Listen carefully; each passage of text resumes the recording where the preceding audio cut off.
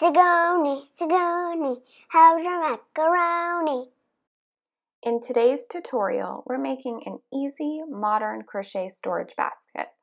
You can use this basket to store all of your crochet trinkets, to hold your car keys and other everyday items, to decorate your bathroom like we did, or really anywhere in your home. It has this beautiful texture that will look great with any accent color. I will leave all the materials and the link to the full written pattern in the description box below. You can find them by clicking Show More underneath the video and scrolling down to find all additional information. For this pattern, you will need 3 skeins of Paint Box Cotton DK, 2 skeins of your main color, and 1 skein of your accent color. Please take a look at the written pattern for some great alternatives to this yarn. You will also need a 4.5mm crochet hook, a pair of scissors, and a tapestry needle. We'll be holding 2 strands of yarn throughout the entire project. Now to get started, we're going to place 6 single crochet into a magic circle. If you've never done this before, I'll quickly demonstrate, but if this is too quick for you, I do have a tutorial dedicated to the magic circle that I will link below. Using your pointer finger and thumb, hold on to your tail end. Wrap your yarn around your pointer and middle fingers twice, creating an X. Use your ring finger to pinch the loose end so it doesn't fall apart. Grab your hook and insert it underneath the first 2 strands and over the last 2.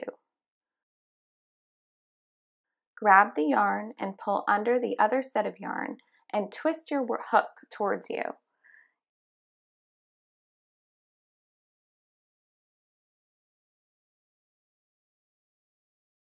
Use your working yarn to chain 1 and secure your magic loop.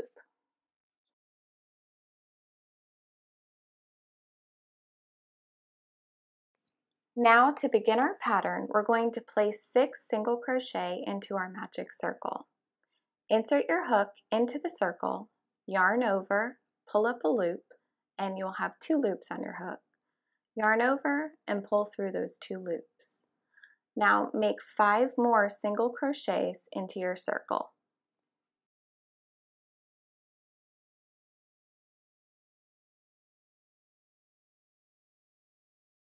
Now we have 1, 2, 3, 4, 5, and 6. Now pull the tail of your magic circle tight to close.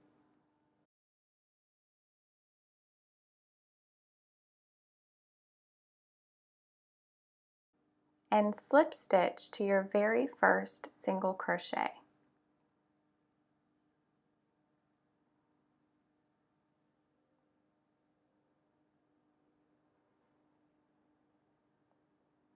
And that is the end of round 1. For round 2, we're going to chain 1 and increase into each stitch around. The chain 1 does not count as a stitch, so this is where we'll place our first increase, which is 2 single crochet into the same stitch. Now place 2 single crochet in each stitch around.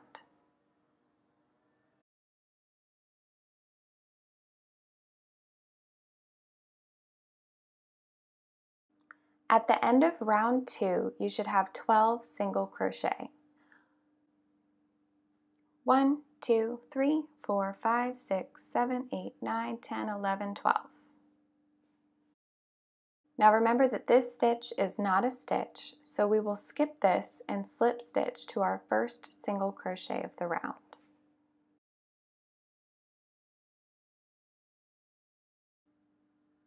Now chain 1 and we'll start round 3. Place 1 single crochet into the very first stitch. Then place 2 single crochet into the next stitch. This is our increase.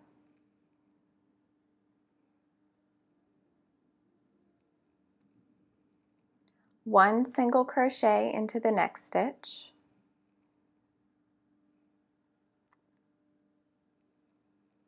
and 2 single crochet into the next. Repeat this pattern around, ending with 2 single crochet in your last stitch. At the end of round 3, you should have 18 single crochet.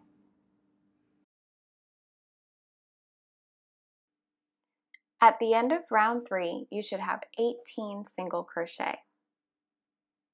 Slip stitch to your first single crochet and we'll begin round 4. Chain 1 and place 1 single crochet into each of the next 2 stitches. Now we'll place our increase in the next stitch, which is 2 single crochet.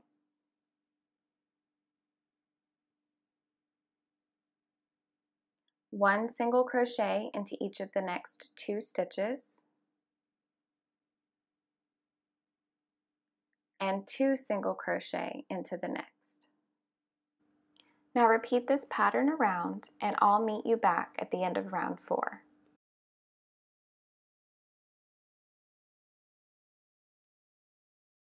Slip stitch to your first single crochet, and at the end of round 4 you should have 24 stitches.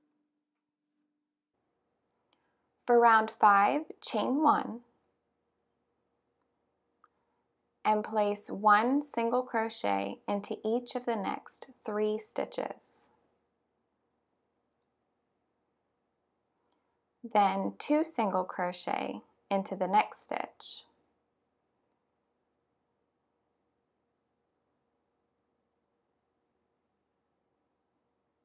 One single crochet into each of the next 3 stitches,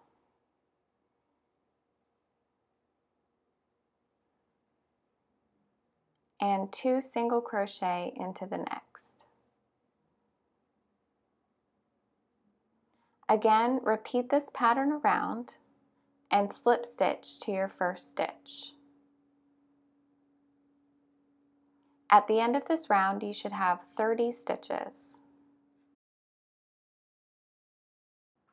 Now for rounds 6 through 12, you will continue increasing in each round.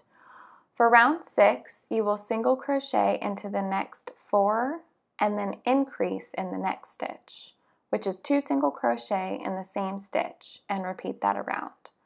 For round 7, you will single crochet into the next 5, increase, single crochet into the next 5, increase, and so on.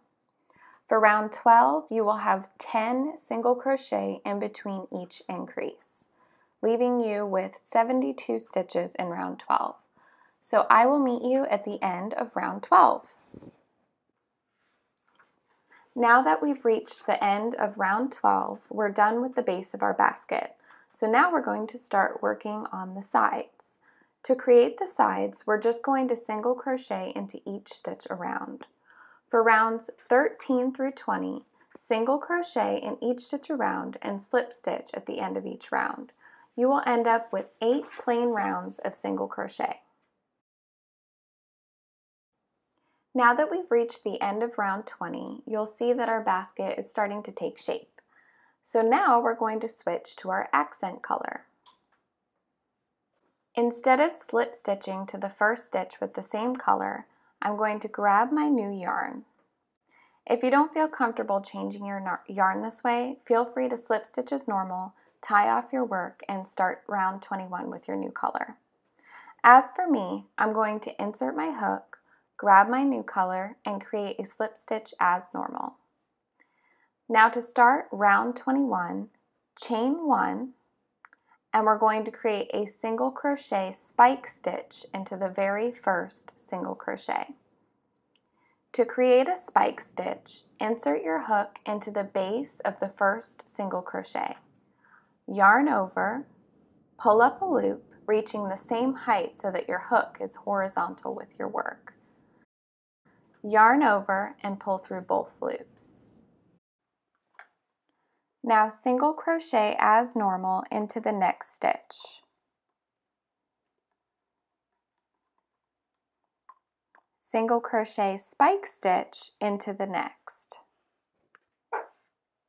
So insert your hook at the base of the next single crochet, pull your yarn up so that it reaches the same height, yarn over and pull through 2, just like a single crochet.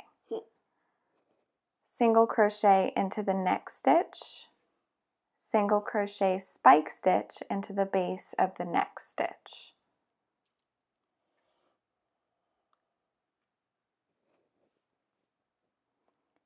Single crochet as normal into the next stitch, and repeat the same pattern around.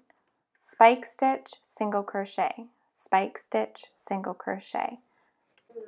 At the end of this round, you will end with a regular single crochet into your last stitch. Slip stitch into your first spike stitch of the round.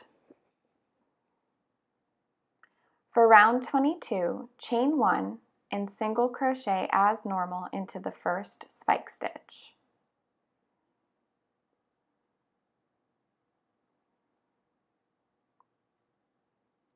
Now spike stitch into the next single crochet by inserting your hook into the base of that single crochet. Pull your yarn up to the same height so that it's not too tight. Yarn over and pull through 2. Single crochet as normal into the next, and then spike stitch into the next. Again, repeat this pattern around, and you will end with a spike stitch in the last single crochet. Slip stitch to the first single crochet and chain 1 to start your next round. For the next 3 rounds, we're going to be alternating these last 2 rounds. So for round 23, you will begin with a spike stitch and end with a single crochet. Round 24, you will begin with a single crochet and end with a spike stitch. Round 25, you will begin with a spike stitch and end with a single crochet. So I will meet you at the end of round 25. Now that we've reached round 25, you should have 5 rows of alternating spike and single crochet stitches. For round 26, you will slip stitch into each stitch around to create a nice, clean, pretty border. Make your slip stitches a little loose, just so they're not too tight. At the end of the round, slip stitch into the last space, tie off your work, and weave in your ends. And now we're all done with your basket. You can find the full written tutorial for this pattern for free at sigonimacaroni.com. You will find a link and all of the materials needed in the description box below. If you liked this tutorial, don't forget to subscribe to see all of the latest video tutorials. Also, don't forget to click that bell button so that it notifies you whenever I have a new video. I hope you enjoyed this pattern, and I will see you in the next tutorial.